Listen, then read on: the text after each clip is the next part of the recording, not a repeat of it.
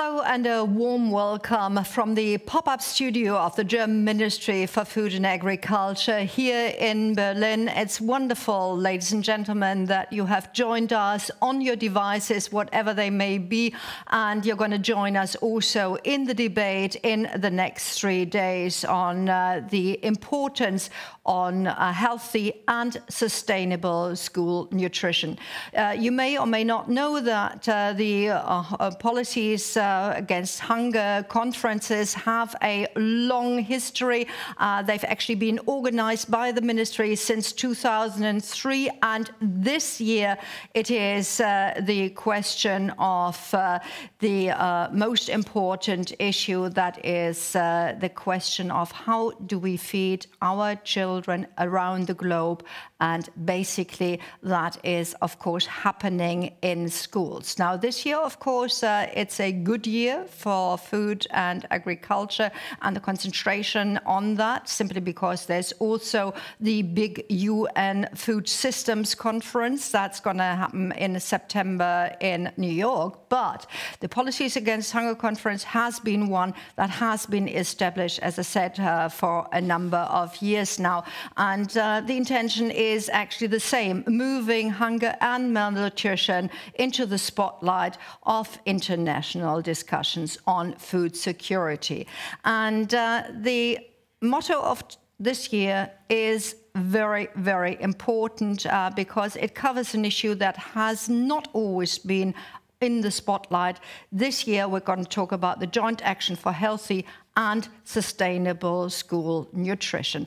We know that malnutrition is especially rampant for children and for women, and that burning issue has to be tackled, and especially in COVID-19 times, ladies and gentlemen, that has been a particularly bad and burning issue, and you all know that, and you will find that in the discussions of the next 3 days, it's going to be a subject that we're going to tackle all the time.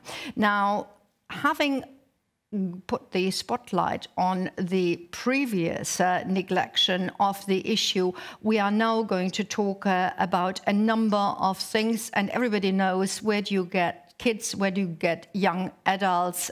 You get them at school, and that's exactly where you can improve their diets, and you also need an integrated approach of health, education, water and hygiene, so that there is no silo thinking. Again, that's going to be an issue we're going to be discussing in the next couple of days. Now, COVID-19 and the way of recovery, this question means that it is incredibly important. Now, what works, what has worked up to now, what doesn't, because you can learn from that, and who needs to be on board in order to provide a satisfying solution. So we're going to focus on politics. We're going to focus on quality standards, nutrition education, local procurement, and different actors then can make the whole system work. We will hear from highly regarded experts and practitioners in their field, and that's going to happen in the panel discussion in a moment.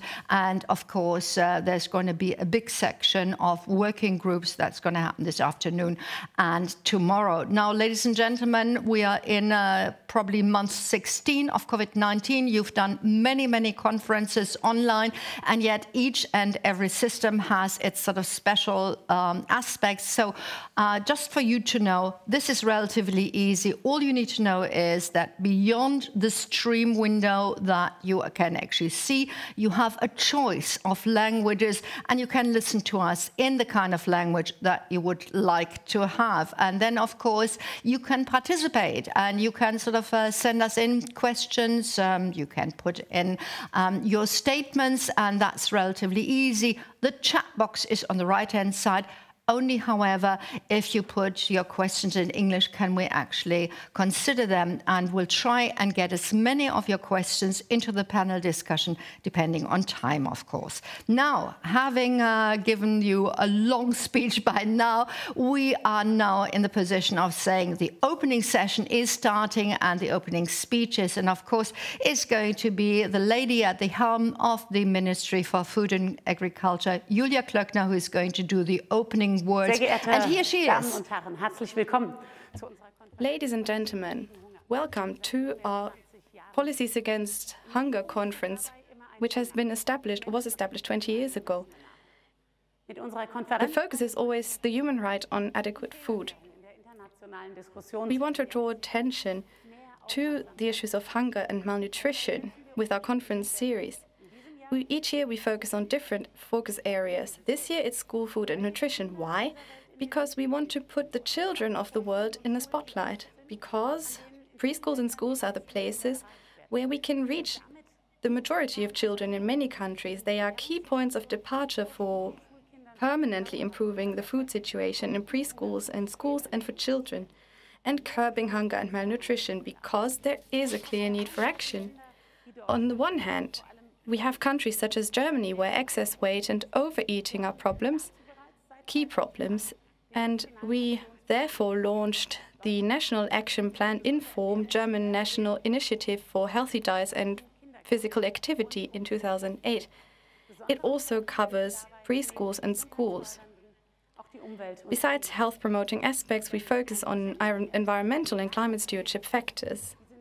A healthy diet and a sustainable lifestyle, that is intrinsically linked. At the same time, we face extreme problems in large parts of our world. Roughly 74 million children are going to bed hungry around the globe, and more than 144 million children have stunted growth due to chronic undernutrition. 47 million children suffer from acute undernutrition, which impacts their entire development. And the pandemic has exacerbated these problems in many parts of the world. Because, after all, school meals are for many children the only food they get per day. The pandemic has left roughly 370 million children without access to school meals.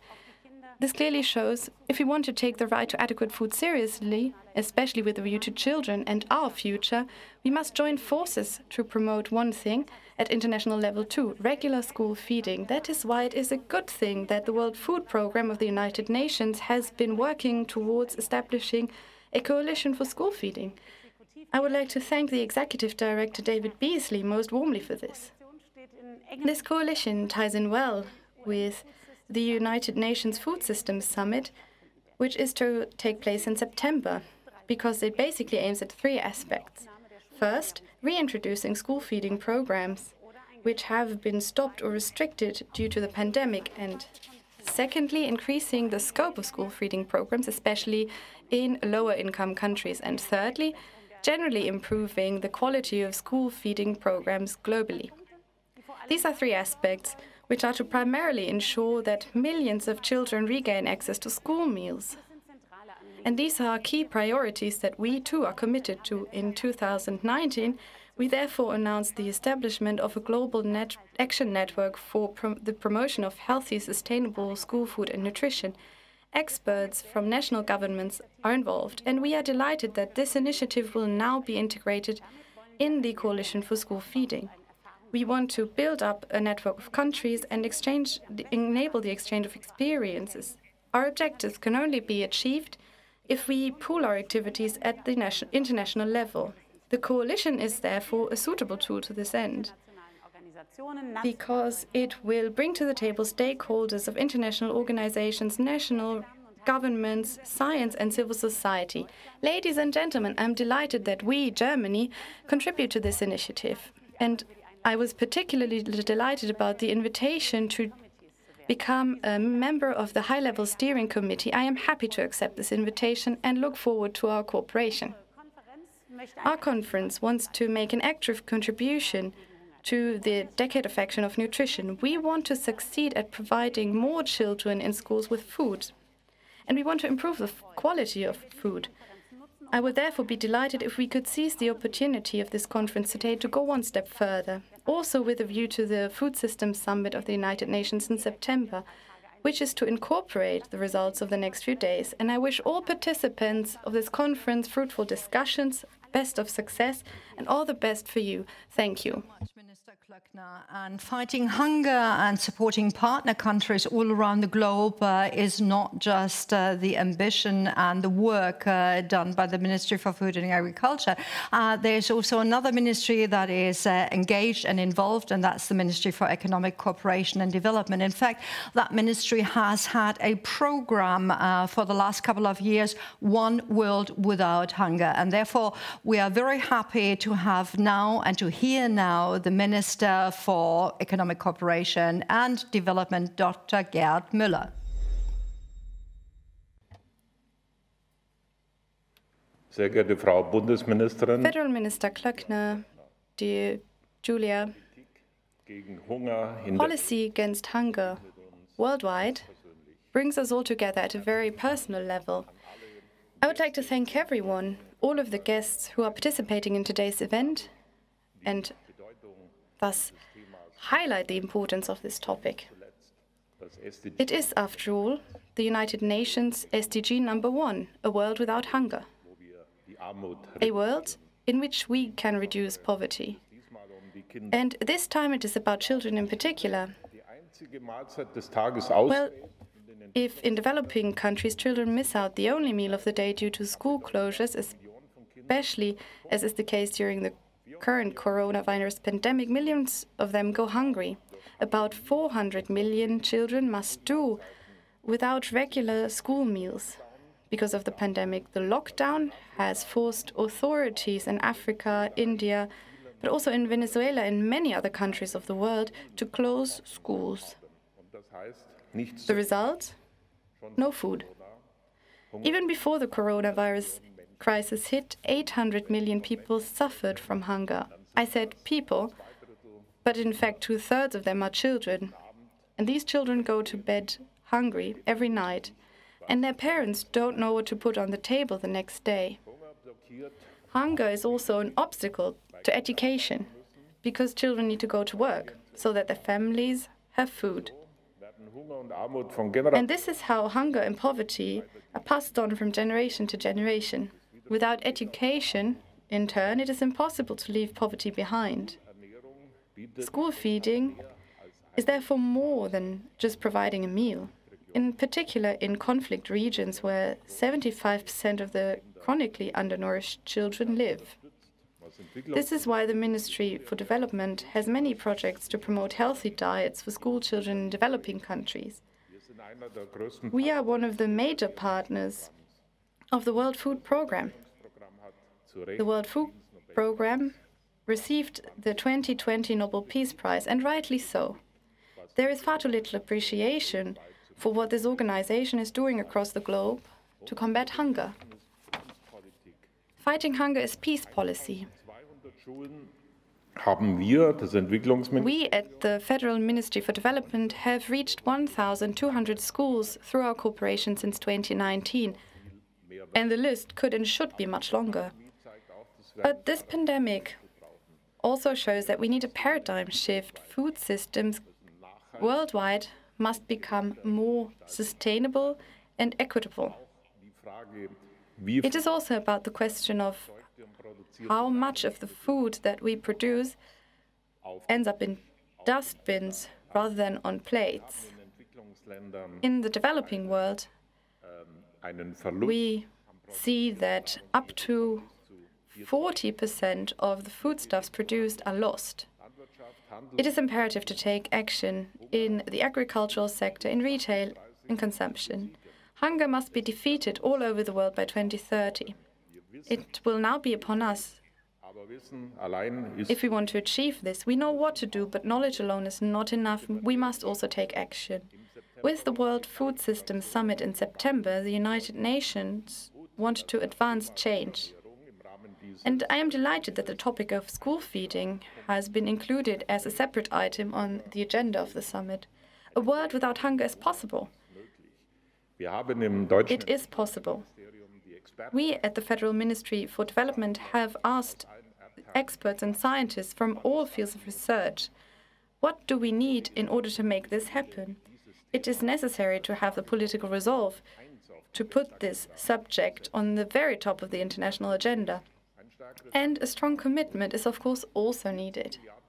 With 40 billion US dollars annually until 2030, we could invest in infrastructure, in agriculture, and in the food sector. And we could create a world free of hunger. Isn't this a great goal? But we must act. Everyone needs to do more. Countries, organizations, industry, science, and civil society. Because it is, after all, about our future and the future of our children.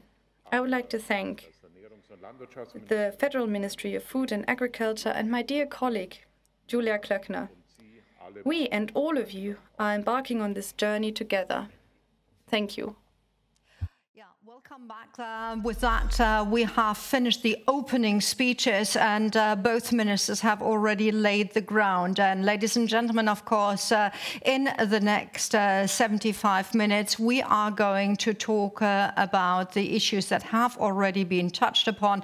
The conversation has moved away from just food and feeding. It is going in the direction of nutrition. And of course, you find that in the title of our conference. It's no longer about single-track interventions. The focus these days is on comprehensive systems. It's about health, education, water, and of course, hygiene. And it is involving many stakeholders. And we're going to have a keynote speaker, and I see her, and that's very good. You can't see her yet. Professor Dr. Lesley from Imperial College London is already online. She's going to share her views and her analysis with us in a moment, but let me just give one or two words on Professor Drake.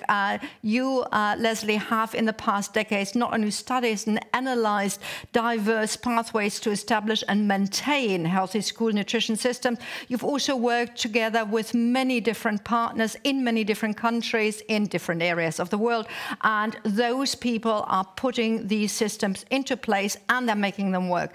So you've got a number of feathers to your head, and anybody knows that we could probably go on for the next half an hour just sort of enumerating all your titles, but it's important. Executive Director, Partnership for Child Development, Associate Director of the London Centre for Neglected Tropical Diseases, and I could go on and on and on. But the main and overall focus is about advancing child health and development in low and middle income countries. And I know, Lesley, you have prepared around about 10 minutes with a couple of slides for us. Please take it away now. Thank you, and thank you for the kind words. So in 10 minutes, how do I put this? My key message is that, especially now in the time of COVID, it's never been clearer than the school is an effective platform for health service delivery. It's not just about school feeding, it's about health service in general. And also engagement with all of the partners involved. By that I mean the caterers, the teachers, the many people that provide the foods, the farmers, and all of this supply chain that seemed to have collapsed during COVID, but it didn't. And so while we tried to still feed the children, it was clear that we were doing it very ad hoc and just trying to get the food out there. And the one key message from me is that the school is the platform for delivering food, delivering education, health, hygiene, education, and all of the pieces. And I would say at the beginning of this speech that I think this is a main message, and I hope we can come to an agreement on how we word this, but I think this should be a key thing for the Food System Summit, that the school is a stable platform that is not going away, and we should use it more effectively. Yesterday, the Global Research Coalition on school feeding came on board about this, as did the Chef's Manifesto, which includes 40 of the world's most famous chefs. You probably know more than me about that. But PCD today the Partnership for Child Development went on board with this and agreed to sign up. And I'm just hoping that maybe we can have a share on that and see how many more of our nutrition specialists can engage with this and become on board. So I've got it's just 10 minutes. So this is the key slide for me. It's about the school, and it's about the school as a platform. What can we do with the schools? And it's never really gone away. So if you look at the bottom of the slide, you can see 4 columns: policy, safe water and sanitation, school health and nutrition services, and health education. And that is the support to the children. And you can see that, we can provide the policies, we can provide the safe water and sanitation that was invariably not there, and also the services. So you can see, for example, on the right-hand side of this slide, a father bringing his child to school to be not just educated, but being having the access to the health education as well, and health services as well, should I say. On the left of the slide, you can see that we're growing foods. So how do we do that? How do we, in this case, it's just about learning the kids, teaching the kids how about nutrition. But what we're trying to do is engage with the farmers, invariably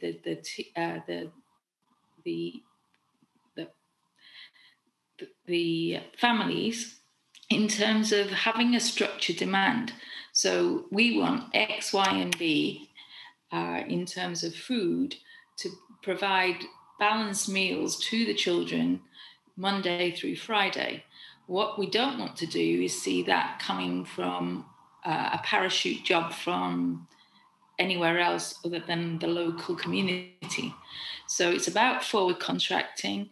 It's about engaging with the local community. It's about how do we provide a nutritious content to the meals that are provided in schools that keep the kids in school, and when they're there, they can learn. And so what I'm trying to say with this slide is that if we put all of these pieces together, then it really is fresh in action, and we can provide health, education, and nutrition to the children through the schools. And it's never been clearer to me that in this COVID environment, that once the school goes away, we lose that platform, and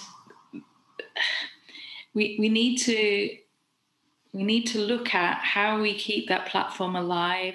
How do we keep that platform effective, not just in terms of education, but in terms of health and nutrition as well?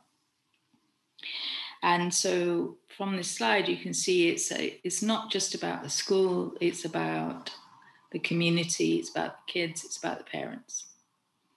And using that framework that has been effectively used for a long time. Second slide.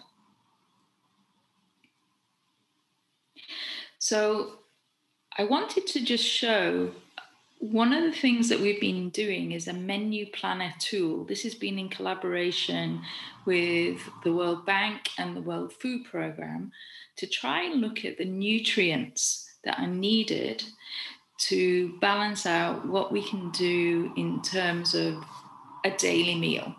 And how do we do that? It's not just about providing cassava leaves. It's not just about carbohydrates. It's about how do we use the local foods to provide a balanced meal. And this has been taken on.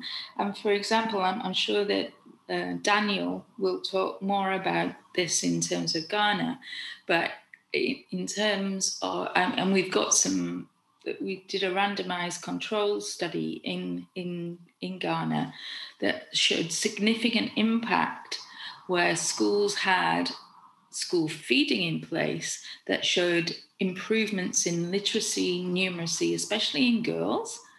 So we're not just talking about access, which did significantly increase. We're talking about improvements in achievement, which I think is a key thing, and I'm hoping that Daniel will talk to that. But in Nigeria, for example, where now the government is now reaching 10 million children per day with a hot meal, a hot lunch meal that is produced locally. So we're looking at the smallholder farmers. Smallholder farmers are producing the food using this menu planner that I'm showing you now that says we need X kilos of this, we need Y kilos of that, and how do we forward contract for that to provide that for the children. And that's working. And 10 million kids are provided with a nutritious meal every day. And I think that's something worth looking at in terms of how we take the evidence that we have from an RCT in Ghana, we take the evidence that we have from the programmatic input in Nigeria, what we have from India, and put a story together about this. The school is key to not just in enabling education, but also enabling the community to provide a market, but also enabling the children to be fed with a nutritious meal.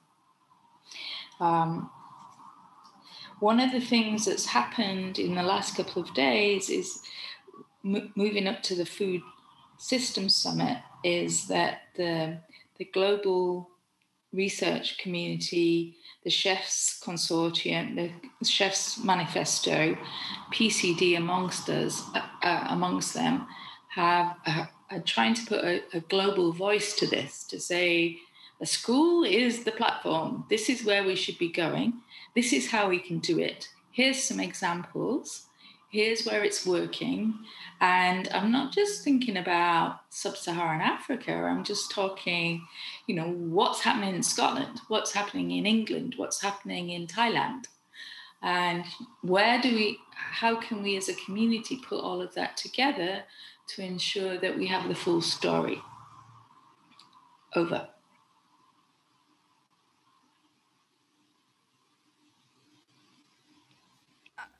Okay, fine.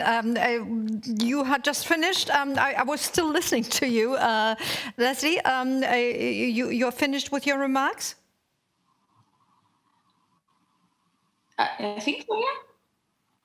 If you are, then that's fine, because we're going to have now a conversation. And ladies and gentlemen, just let me take you along on two aspects. Lesley was so kind as to already address one of our panelists, and I'm going to introduce them very briefly and then have them do their first remarks at length. And maybe going back to this Chef's Manifesto that you mentioned a couple of times, which I'm quite aware of from other contexts within the food and agricultural arena, and especially sort of in the run-up to the UN Food Systems Summit.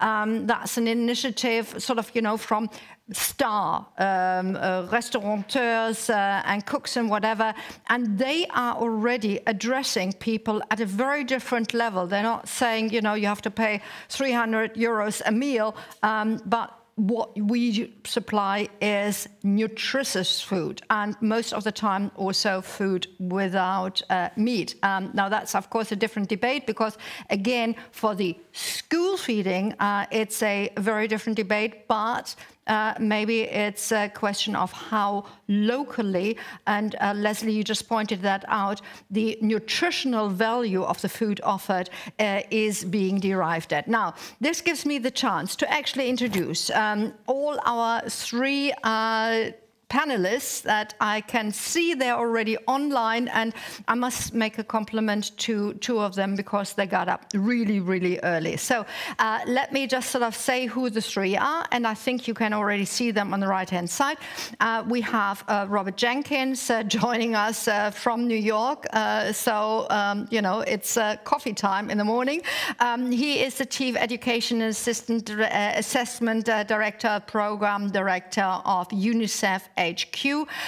Then we have joining us from Brasilia, Bruno Costa, who is the Assistant to the General Coordinator for the National School Feeding Program, and you will hear in a moment about the magnitude of this particular program. And Daniel Mumuni, Catholic Relief Services Ghana, is going to share his view. He's built up a couple of programs and run them, and he will talk about the successes and maybe also about a couple of drawbacks. So thank you very much, gentlemen, to join Lesley and me. Now, Rob, I'd like to address you first because we know that UNICEF, being one of the UN organizations that is addressing particularly the plight of children and has done so for many decades, has always had this sort of this nutrition aspect. But you have now, since the year 2020, a new strategy, something probably changed from before, that's going to take you into this decade. So it would be lovely of you to sort of lay down the red carpet and share with us what made you change tack and where you are right at the moment with your thinking and the practice of the UNICEF program. Well, thank you very much for having me. And I'm very pleased to be part of this panel, and it's great to see colleagues as well. Let me start with a stark reminder. Today, schools have remained closed to 168 million children for almost an entire school year. Building on Lesley's comments, this has an impact across a whole range of services that children can access at school. When schools switched to remote learning approaches, 1 in every 3 children, around 463 million globally, were not able to access remote learning. So a lot was done, and UNICEF supported education systems all over the world to reach children who are no longer attending school. Schools were closed. But again, 1 in 3 children were not able to access remote learning. When I use the term remote learning, I mean the radio, television, or IT-enabled digital learning, or zero-tech, no-tech solutions, such as supporting teachers to deliver learning materials. So when schools are closed, access to a full range of services are affected. And COVID-19 pandemic and the government measures in response to the pandemic resulted in those essential services, including school feeding and nutritional support and other forms of health support, as Lesley mentioned, were severely affected. School closures at the height of the pandemic affected up to 1.6 billion school-aged children. That's over 90% of the globally enrolled children. Let's just remind ourselves that the link between nutrition and learning. Good nutrition is a key investment to the future of children and their nations. Nutritious diets fuel children's growth. They drive brain development, strengthen learning potential, enhance productivity in adulthood, and pave the way to more sustainable and prosperous societies. Myself, working in the education sector, I recognize how critical it is, while inspiring for learning outcomes and enabling every child to learn, how fundamentally important nutritional support and other support provided at schools plays in a child's learning journey. We have seen an increase in disparities during this time in this last 14, 15 months. There were stark disparities in education prior to the pandemic, and those have been exacerbated. And malnutrition is at the heart of that disparity, because children that are malnourished, of course, cannot learn as well as children who are well-nourished. Malnutrition, particularly for younger children, has a lifelong impact, and then as children move during middle childhood and adolescence, it can also have long-term physical, social, mental, and economic consequences. It has been estimated that during the pandemic, coverage of the essential nutrition services, like I mentioned, school meals and other supplementary services that are provided at schools, such as micronutrient support, etc., declined by more than 30% in low and middle income countries, having a very real impact on particularly marginalized children. So UNICEF supports the provision of nutritious school meals, working very close in close partnership with the World Food Program and other organizations. We feel it's critical for that to be part of a broader school-based health and nutritional services. As Lesley had mentioned, incorporates a range of services at school. We supported programs around the world that reached 244 million girls and boys to prevent stunting and other forms of malnutrition. 5 million children were reached with extra support to prevent severe acute malnutrition. And we particularly emphasized our work and strengthened our work in emergency and humanitarian settings. Let me just summarize, let me just close up by mentioning some of the critical lessons that we've learned in twinning the delivery of school feeding with other services. We feel it's critical, particularly during this very challenging year that children and parents, and we've had all over the world due to the pandemic and the services that were affected, that school feeding needs to be a part of a comprehensive range of services at school, including mental health and psychosocial support. Now more than ever, students need the full range of supports and skills to cope with these very difficult and challenging times. We have reached over 30,000 children with such support and will continue to expand. And lots of case studies, which I look forward to further discussing. Just to say that these challenges underscore the central role that schools play in the delivery of a full range of services. We will continue to do all we can to reach children with to provide particularly marginalized children, leveraging the school environment to provide nutritional support and social emotional well-being support. Thanks again for this opportunity, and I look forward to the discussion. Well, thank you very much, Rob. And we'll definitely come back later on after we sort of rolled out everybody's contribution. And then I'm looking forward to a lively debate.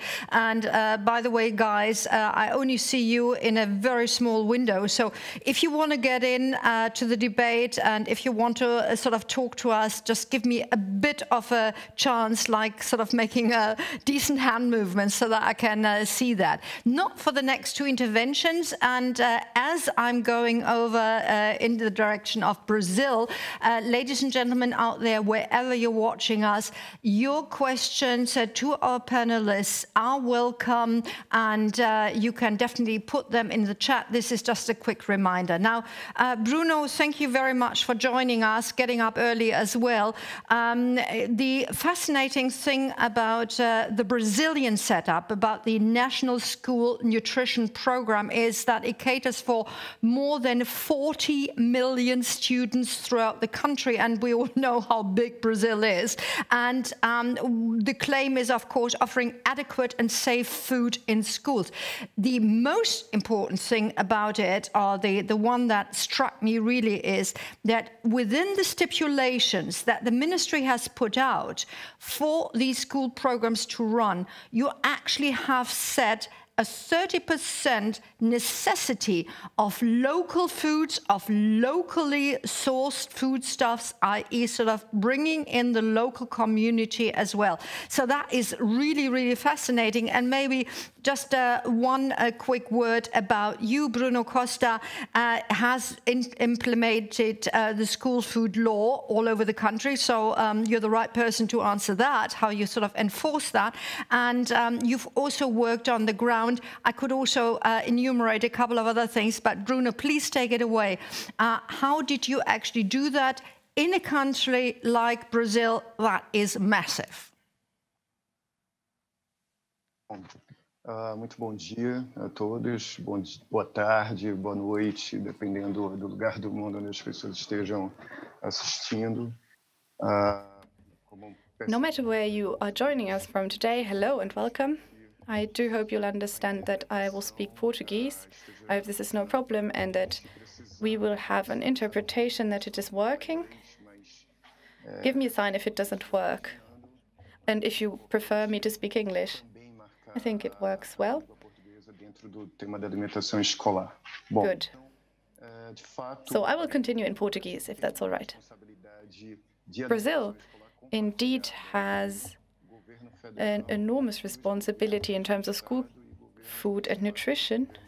The federal government, the regional governments, and the municipalities are in charge. The federal or the national government has set up this program for 43 million children and students. This covers all children in the public school system in Brazil.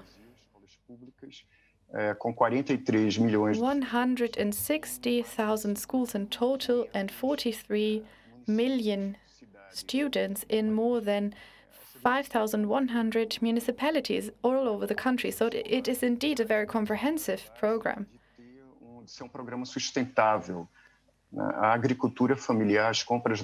We face certain problems that are very long-term wise problems. Local production is, of course, key, and the law was adopted in 2009. It was based on 3 pillars. First of all, the law on sustainability, and then a special budget for school feeding. And this budget had only been created or had to be created at the time. And of course, we needed to take money away from other sectors. And then, of course, the priorities on certain foodstuffs. And thirdly, local procurement, especially small-scale farmers got involved. So production was to be local, and it had to be regular. It needed to be healthy. So it wasn't supposed to be exported from far away. So these are the 3 pillars that were to ensure the sustainability of the program.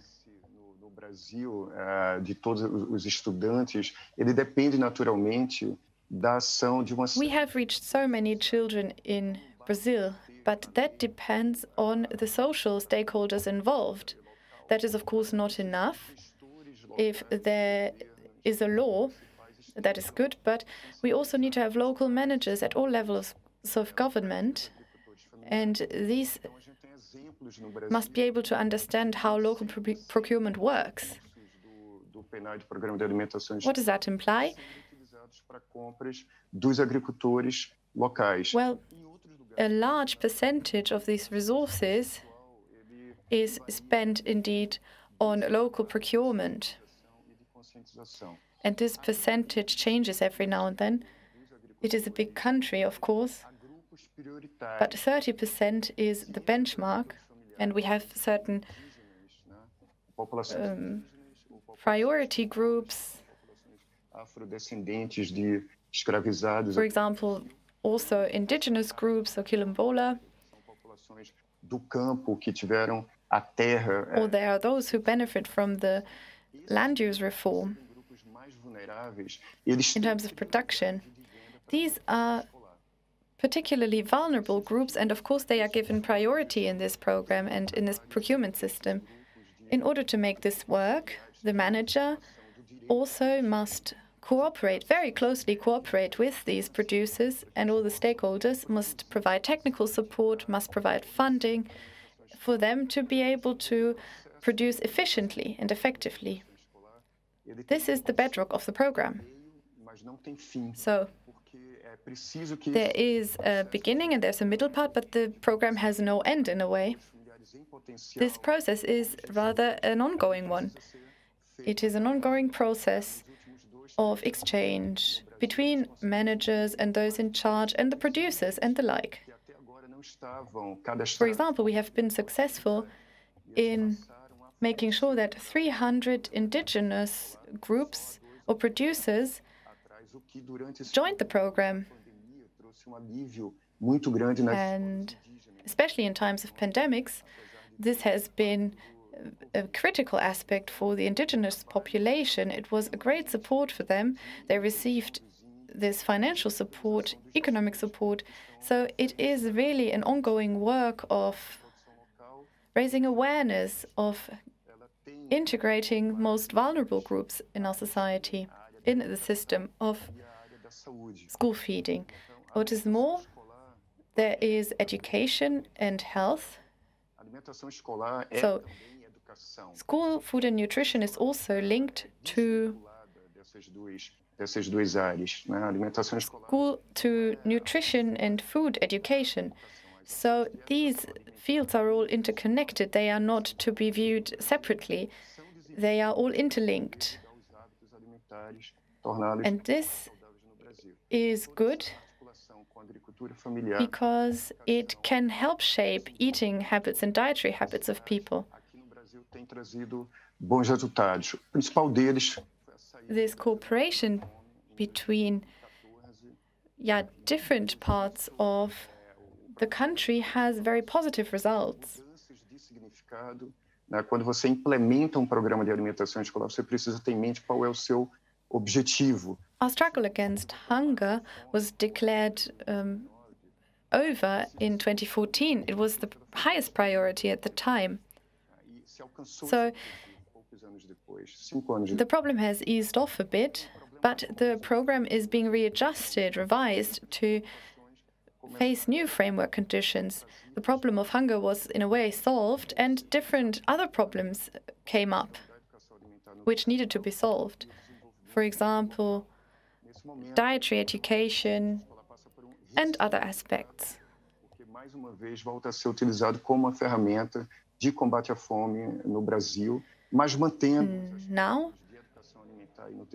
at this point in time, we mainly focus again on combating hunger. The other aspects are not neglected now.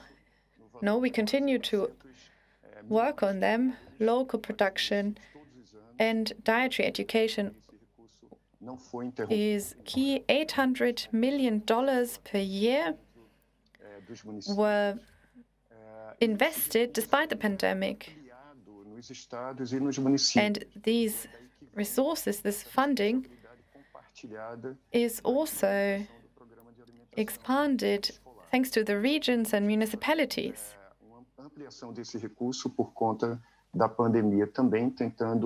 What does that imply? Well,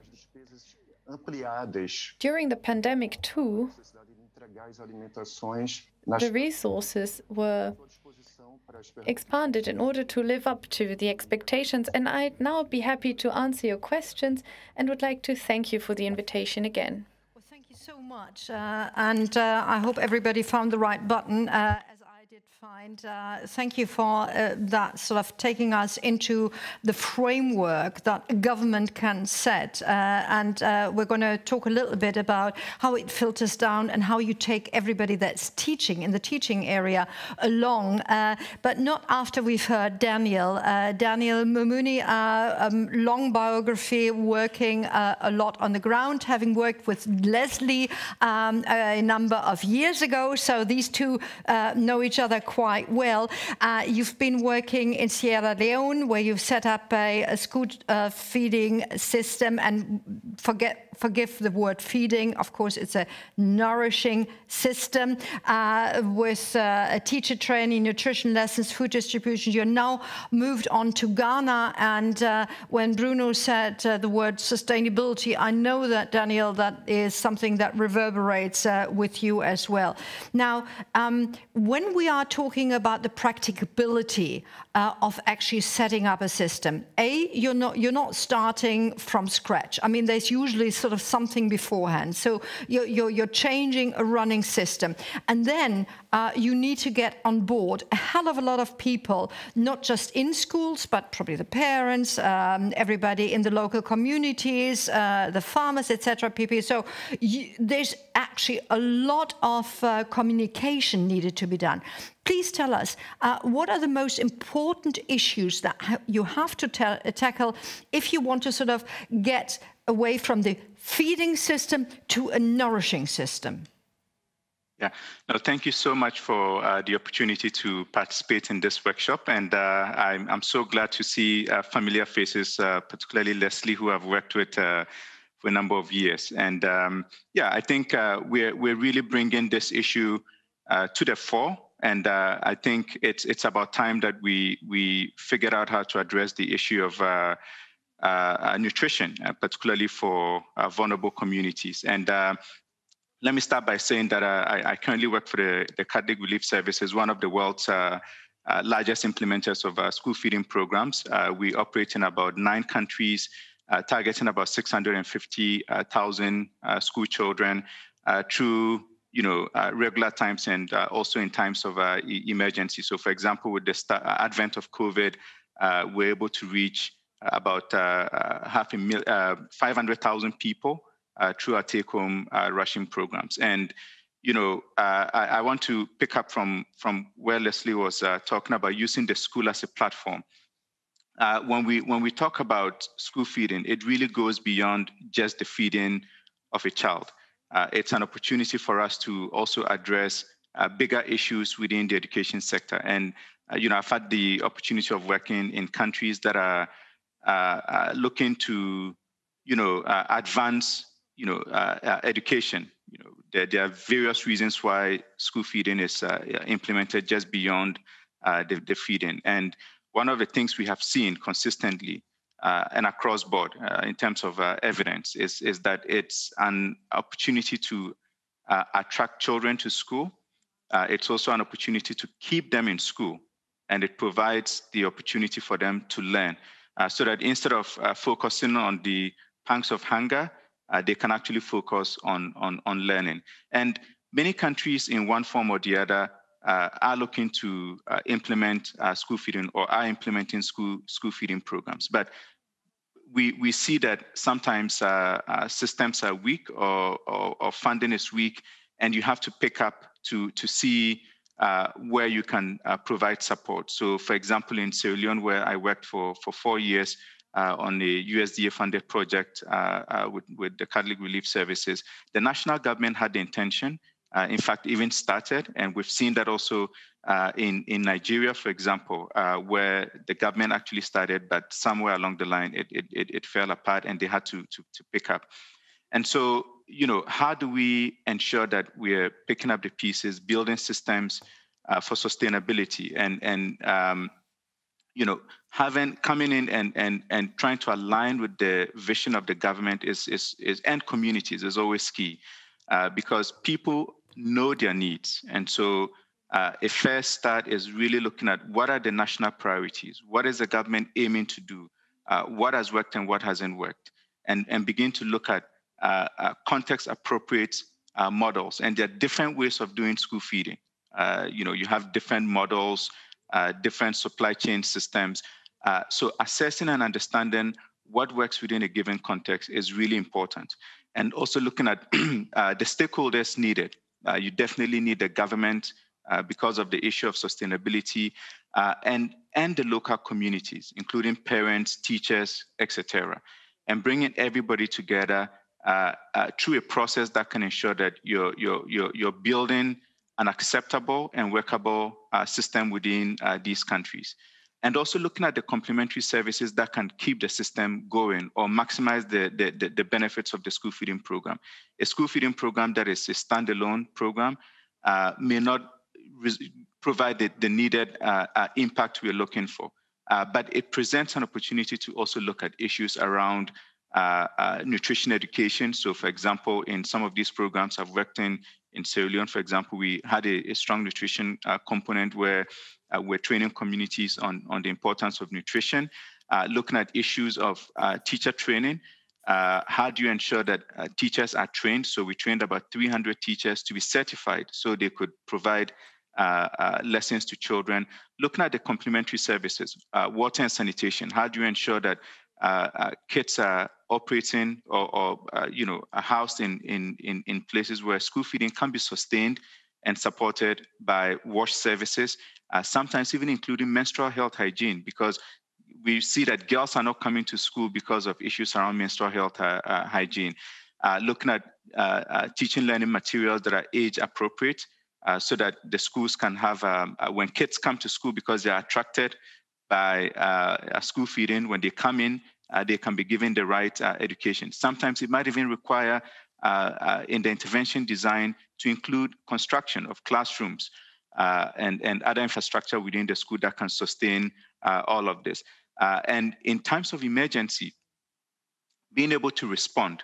So, for example, when COVID struck and schools were closed, we could even think about online or virtual learning in a rural community like Sierra Leone. So what we did was we supported the government, bought radio transmitters to be able to do radio programming, and at the same time, provided take-home rations to schools. But let me wrap up by saying that through it all, there are 5 key things that we always look out for globally when we talk about sustainable or durable programs. The first one, I know my colleagues have touched on, but just summarizing it, is looking at the financing. Where is the money coming from? How is the money going to be disbursed? And it sounds very simple, but it's not. Even when the money is available, how does it get to the last mile, to the end user, either be it caterers or schools? Looking at the policy environment, and I'm so glad Bruno has touched about the policy and the legislative environment, because that is what will ensure sustainability and the durability of these programs. And within the policy realm, you're also looking at how you can promote intersectoral collaboration, bringing in the ministries, the various ministries that can come together, looking at the design of the program, what model you're going to use, the institutional capacity, training of the staff, who is going to do the running of the program at the national and the sub-national level. And lastly, but not the least, is how do you engage communities? Because communities, at the end, if we want them to produce, if we want the food, it's coming from the community. And if you're looking for community contributions, we've had cases in Guatemala where communities have actually donating about $250,000 per year for school feeding. So I'll stop here and we can pick up the discussion later. Thank you. Quite obviously, all your hearts are in it. So that's give a professor or give a practitioner 3 minutes and they'll take 5. So don't worry, we still have half an hour to go. And I'd really like to encourage you to have a tiny bit shorter interventions. Nevertheless, I'd like to start with Lesley again. Having listened to all that, there is one aspect, if you want to have a look at what works and what doesn't work, you have to monitor and you have to evaluate. How open are governments to monitoring and evaluation, and what can you then feed back into a system that's already running? That's a very good question, and I'll give you a very good example of where it's running very well. Well, 2 examples. One in Nigeria and one in Ghana. And the key thing is to put it into the policy. And so school feeding, school health and nutrition is part of the budget within the Nigerian education sector. So, for example, they need the indicators. They need them. They need to be, to justify how that money is being spent. And so, having that system in place, I think it's more about monitoring than it is about evaluation. I think it's more about how you look at how effective the program is working. Because if you're looking at evaluation, that's a different kettle of fish. And you need to, you can do RCTs, and I think we've done that. But I think now these programs need to go to scale. And if these programs go to scale, you need a monitoring system. You need to be able to understand the programmatic. And maybe Rob's got some suggestions, because where they've implemented large-scale programs, you need to be able to see how that is working. And engaging with the government and getting the government to do it themselves as part of the policy drive, as part of the programmatic drive, is the key way forward. It shouldn't just be about external influences. It should be about how can we support governments moving forward in terms of monitoring and collecting specific indicators where necessary. I don't know, Rob, if you've got anything to say on that.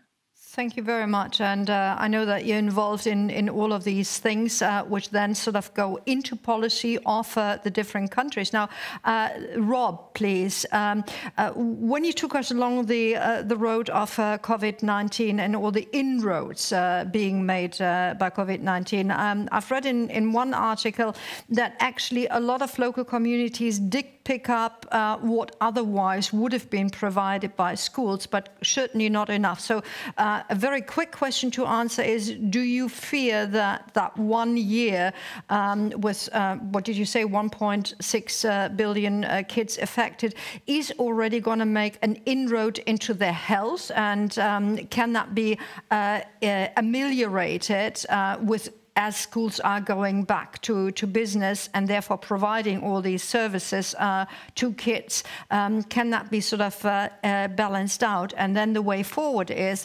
how do we keep that community involvement? How do you keep that community involvement going? We are seeing a lot of great examples around the world of proactive action to reach marginalized children with the support they require while their schools are closed. But now, as schools are reopening and recovering, we're working very hard with governments all over the world to reach marginalized children, to bring them back to school. And we've seen in other examples, like in the Ebola crisis in West Africa, in which schools in some countries were closed for 6 months, one country for 9 months. When schools reopened, tens of thousands of children at that did not return to school. It's estimated that post-pandemic, as schools are reopening, we may lose up to 24 million children not returning to school due to the prolonged school closure. So it's critical that we work together and proactively reach marginalized children, bridging them back to school. And then, like I mentioned earlier, and a number of panelists have, provide the full range of support that they require, including nutritional support, school meals, psychosocial and mental health at school itself as they re-enter in-person learning. Understanding what are those barriers that children have faced to return to school and overcoming those, both ensuring that the school front door of the school is wide open and bridges back into school, but also supporting families and caregivers themselves in order for them to bridge back into school. Recognizing how challenging this past year has been for children is absolutely critical, and some great examples around the world of where that's happening.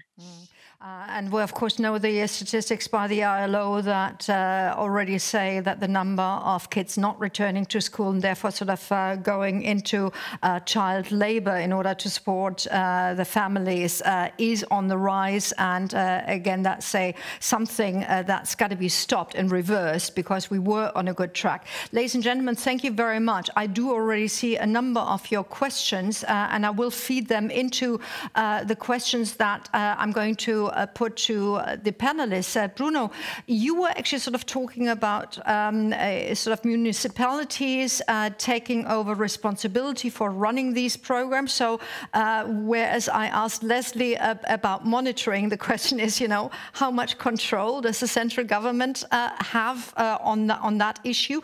And then also, again, the municipalities have to involve not just, as I said, the children, but everybody around these kids, like sort of starting from the farmers to grow the right crops, to getting the cooks sensitized as to what and how they can provide the food, and then, of course, also the parents to chip in. So again, how do you do that?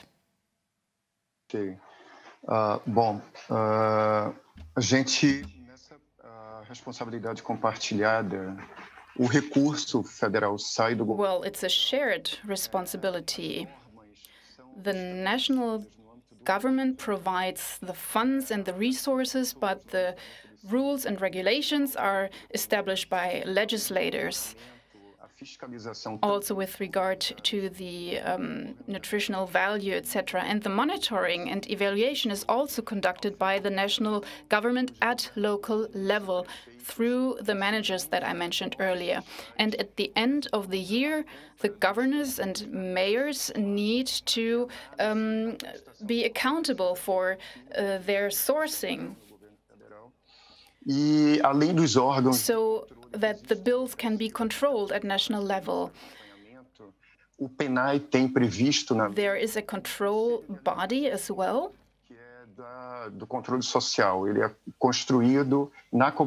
And this is stipulated in our law. It's stipulated that parents, teachers, school directors, etc., need to be involved in the whole process. So they need to be able to participate in the sourcing and production process so that they're always kept informed. At the end, there is a report that must be submitted to the national government in order to detect deficiencies or hurdles and obstacles, and in order to make these public. So there's a series of stakeholders involved. At a municipal level, there are school directors, school principals, nutritional experts who draft these nutritional plans, for instance. And there's also the involvement of local producers. There are also social stakeholders within the school environment, parents, students, nutritional experts, as I said, producers. And these links between them and the exchange, of course, first needs to be established. So we need to connect the dots between these different stakeholders. For instance, the nutritional expert can only put something on his or her nutritional plan if he or she has talked beforehand with the local producers. So this person must know what can be produced at local level. And then these persons take up, these experts take up the local crops, for instance, in their nutritional plan. Absolutely fascinating. So, as I said, we need to mobilize all of these stakeholders. Okay, sorry, that was a translation coming a little bit later. This question also pertains to Daniel. Just listen, Bruno, just very quickly. We have one question, very special question. How do you sort of look at the kitchens, i.e. sort of the kitchens where school meals are being prepared? Some of them are in a not so good state. So do you actually sort of put away money for that? And that pertains to Daniel as well. Very briefly, Bruno, and then on to Daniel. Ok. Com recurso da alimentação escolar, só é permitido comprar gênero de alimentação escolar. Agora, há outro programa dentro do Ministério da Educação. Of course, we can only buy food with the resources provided, but there's another initiative in order to establish kitchens and equip them with the necessary equipment. So all of the meals are prepared in school kitchens by the chefs at local level, also according to their traditional recipes and methods. So the school kitchen equipment, etc., must be developed, but there is a different fund by another ministry. Thank you very much. And as I said, it would be lovely, Daniel, if you could keep in mind answering that.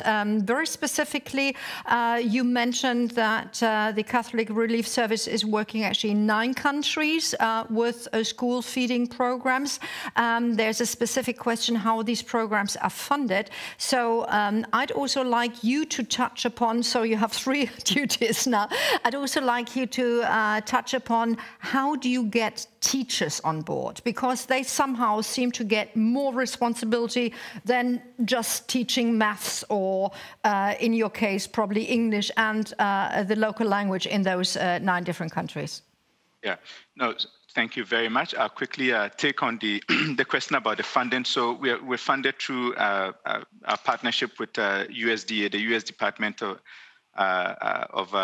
Agriculture, and sometimes through our partnership with WFP and other actors, and our own internal resources. In terms of the question on the kitchens, so there are different approaches. So in Ghana, for example, the government actually, as part of the design of the program, mandates the sub-national authority. So the district assemblies are responsible for ensuring that all the school feeding programs do have kitchens. And they have designs they use. So the district assemblies are to find resources to do that, and they do that. Of course, you'd see different variations depending on the resource strength of the district. In some cases, like in Sierra Leone, we expected the communities, based on certain models, to design the kitchens by themselves. So that was done by the communities. In terms of the role of the teachers, indeed, teachers do have a significant role to play, particularly depending on the model that is being implemented.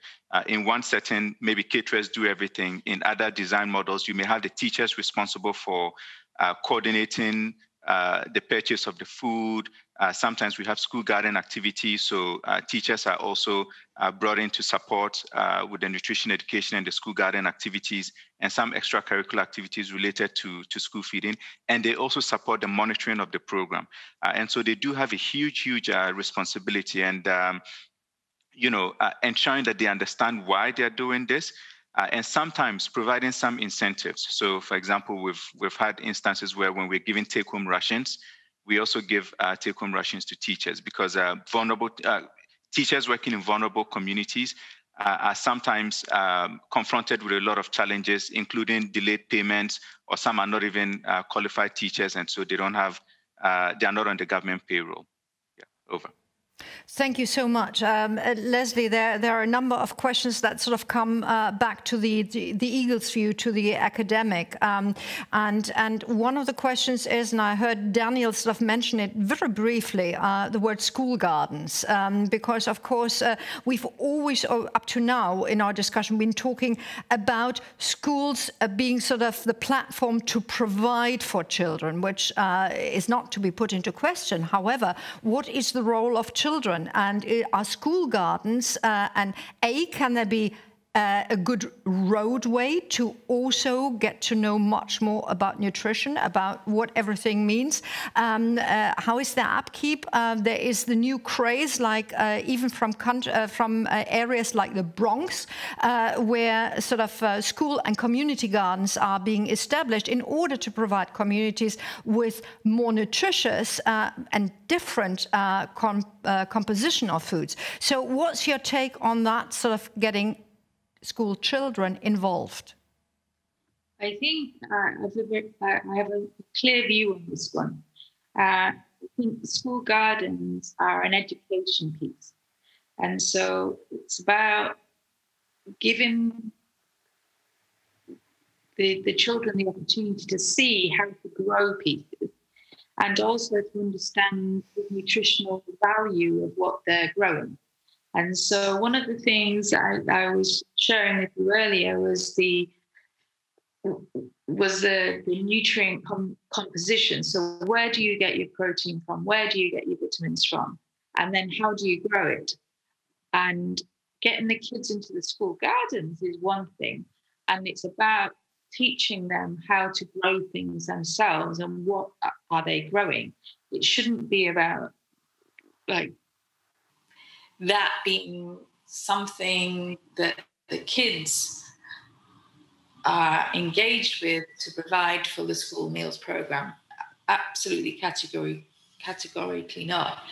And so it's an education piece, and it should always be that way, in my opinion.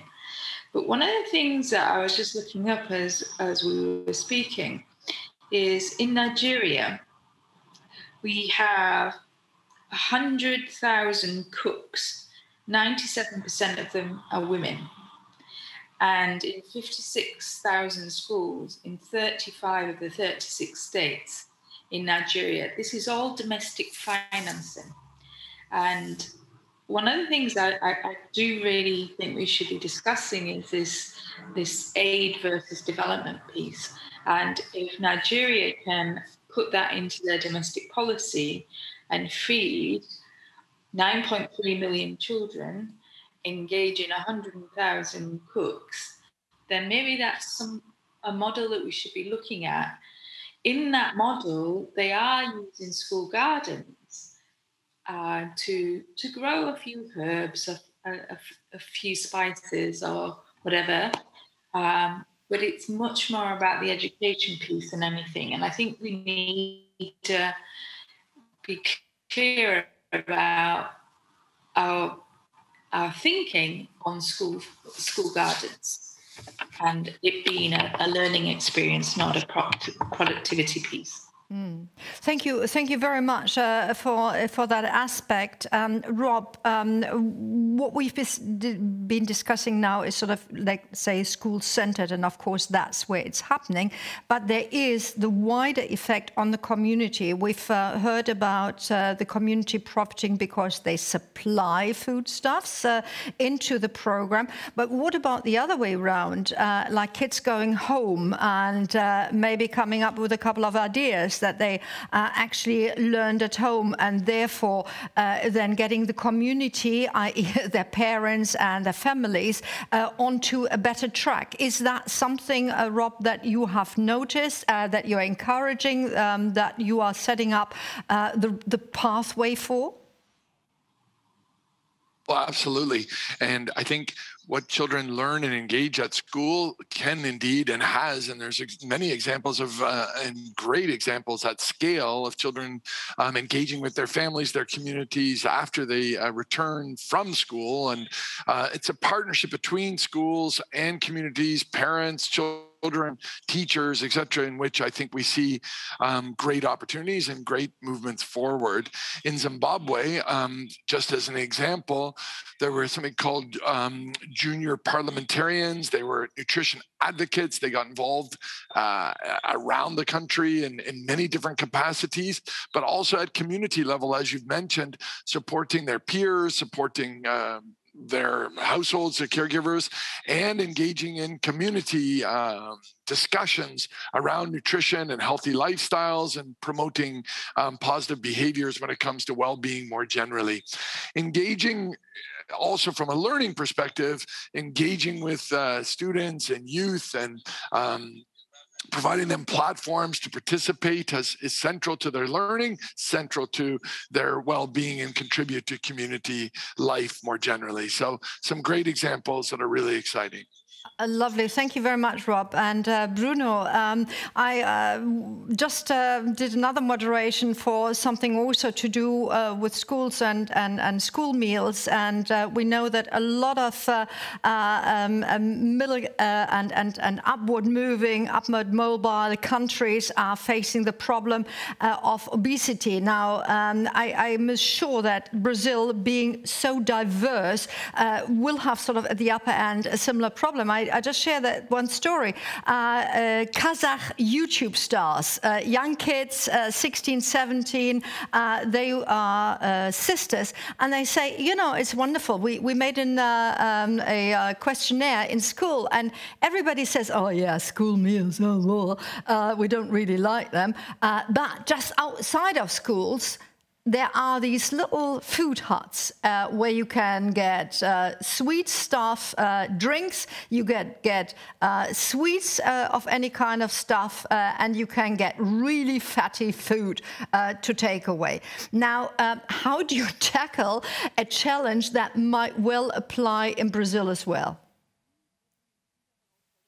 Bom, essa é uma das principais questões no Brasil hoje, é importantíssima.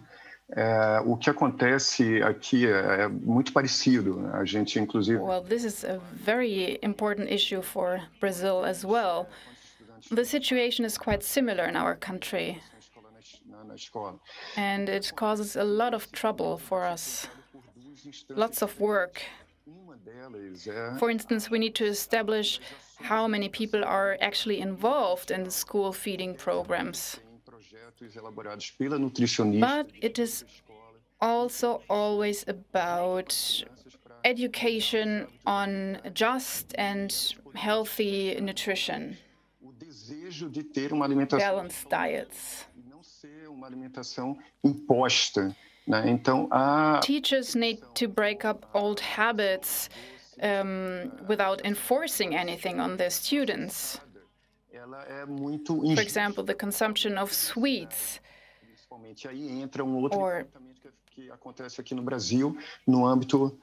highly processed foods, foods that are not natural enough. Of course, this is a huge enemy for our society, but we always need to take a balanced approach, and we need to provide training and education and educate our students about nutrition and healthy diets. We talked about the indigenous communities in Brazil, and these indigenous communities were integrated in schools and the school environments. And they introduced old recipes, traditional recipes, to their schools and school environments. And so schools were able to reverse their ways of dealing with food. Thank you so much. I'm quite sure that everybody else who's been listening to the English version also had to wait until we heard everything that you said. Thank you, Bruno. Let me do a little bit of time management. We have 10 minutes left, and I want to dedicate some of that time for takeaways for everybody else. That leaves Daniel a very brief answer for you now. And I'm just going to throw one of the questions that we have coming up. And it's a question of changing the narrative. The person who's put it is, we need hands-on, skill-based, real-life food education coupled with nutritious school meals. Now, we talked about nutritious school meals, but how can we change this narrative? Quick answer, a quick question. Well, I mean, look, I think essentially we need to look at issues around taste and preferences. One thing we're missing is the utilizing indigenous foods. And so, the work that Dr. Drake explained earlier on about the ration design tool that we developed was really looking at what is available locally and how can we combine various ingredients for a nutritious meal. It doesn't mean come in with some, weird menus or things that are alien to communities. And so I think for us to change that narrative, we have to understand that the local indigenous foods have higher nutritional values than we can imagine. But how do we combine them in the right quantities and in the with the kind of right composition to arrive at a nutritious standard meal for children? It's as simple as that. Lovely, thank you. And all four of you, you have the following task. You say 1, 2, 3. These are the 3 most important issues we need to tackle that if we meet again in 5 years' time and talk about the same issue, the situation will have improved. I hope that I've made my question clear. So maybe, Rob, you start off. What are the 3 issues that we need to tackle most if we want to have an improvement, a fast improvement in the next 5 years? I think we need to scale up. Number one, scale up comprehensive school health and nutrition programs around the world with a focus on marginalized children. So comprehensive meaning social emotional health, physical health, school meals, etc. So look comprehensively. Number 2, engage with children and youth themselves with a focus on the marginalized and encourage them to participate and provide platforms for their engagement and to harness their energy and their ideas. And 3rd, work in partnership, ourselves and UNICEF, with the World Food Program, with other UN agencies, with governments, with communities, with high-income governments and low-income governments, so that we have a movement to reaching marginalized children with the support they have a right to in their schools. And thanks again for this opportunity to participate. Lovely, thank you very much. Lesley, have you got your 3 points? I think that my primary point is that the schools are the key platform for building back better. So how do we engage with schools? How do we engage with ministries of education in making sure that the schools are a primary focus? Where are these missing children, and how do we get the kids back?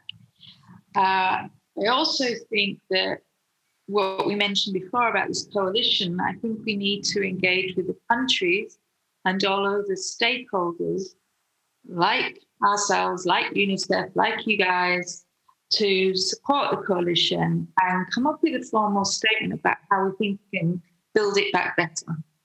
And I'm also thinking, I was just scribbling down while Rob was speaking, because I think he put the nail on the head. But it's not, you know, where are the teachers in this? Where are we looking at school meals? If we're putting the kids back into school, then one, we've got that we need to push the communities to make sure that the girls and the boys are going back to school and they're getting fed. And so where is that supply chain? Where is the food coming from? Where is the nutrition coming from? We have menu planners. We know what we can do on Monday through Friday. And how is that supply chain being reinforced? Because it, to my mind, and other people might have different, more operational opinions, but we're not giving the market to the farmers, which means that the first piece of that supply chain is not there. And so how are we moving to reinforce the school meals in countries where we're trying to get the kids back into schools? We need to engage with the community, and we need to engage with the farmer community in particular. Okay, that was a long answer for the 3 points. And with that, Bruno, challenge a bit faster. Ok. Bom, então, eu acho que são 3 questões. Uma é decisão política, que é também... Well, there are 3 questions, a political decision of how to address this, and the funds that are needed for that need to be provided. And secondly, we need to articulate the different institutions, the Ministry for Health, Education, Agriculture. All of this is tackled by the law in Brazil quite well. But what is most important in Brazil is awareness raising among all social stakeholders, all those who are on site, everyone who is working there, councillors, dietary councillors, procurement experts. They all must be aware of the fact that school nutrition and food are key for making a difference. So sensitizing is key. Wonderful. Thank you very much. Sensitizing is key. And with that, Daniel, your 3 points. Yes, I would say, first of all, let's look at how we're designing these programs. So I want to see more improved designs. And that goes on to talk about the issue of comprehensiveness. We also have to look at the issue of targeting, being realistic and honest that we do not have all the resources to address all the issues. So how do we target in such a way that the most vulnerable and the most in need are having access to these services? I would say let's also look at local solutions. Maybe that will fall under the design as well in terms of ownership. And also improving our partnerships. And maybe let me just wrap up by saying that, we really cannot fail the younger generation of today. And so, let's put on all the actions and the concerted efforts to ensure that we're not talking about the same thing 10 years down the road. Thank you. Thank you so much, ladies and gentlemen, and also for wrapping it up really fast. So it's a big thank you to the other side of the ocean, to Rob and Bruno, for having gotten up early and shared your absolute valuable insights with us. Thank you to Lesley and Daniel, who are almost on the same time zone, i.e. sort of almost on Berlin time zone. And for that, with that, ladies and gentlemen, with that, thank you to my panelists. Thank you also to your wonderful questions that we tried to answer on the run. There will be now an hour, a day and a half in which some of you, a number of pre-designed experts will get together in 4 different breakouts, in 4 different workshops, and you're always going to be sort of mixed and matched, very similar to what our panel was about. You're going to have representatives from politics, from business, from civil society, and from science, so as to come up with really interesting ideas, and we're going to have the feedback of that on Friday at 2 o'clock Berlin time, so whatever time zone that might be in wherever you're listening to us. For everybody who's been just on the stream, that was it, and we welcome you again on Friday. Also, I would like to entice you to listen, because we are then going to have a second panel talking about not just the results of the workshops, but then sort of saying and paving the way into the future. We'll be hearing from David Beasley, the Executive Director of the World Food Programme. You all know the World Food Programme got the Nobel Peace Award last year. Well, simply because, as we have also established during this particular panel, it was absolutely crucial and essential to feed not just school children, but to feed people all around the world that were hit by COVID-19 more than others. Now, the one other aspect we're going to touch upon on Friday again is, of course, the coalition that has been mentioned a number of times. And with that, ladies and gentlemen, I do hope that you did enjoy the last hour and a half as an energetic start to this year's Policies Against Hunger conference. For those of you who are continuing to work, the next starting point will be at 2. Otherwise, everybody else, see you on Friday. And that was it from our pop-up studio here in Berlin. Till then, bye-bye.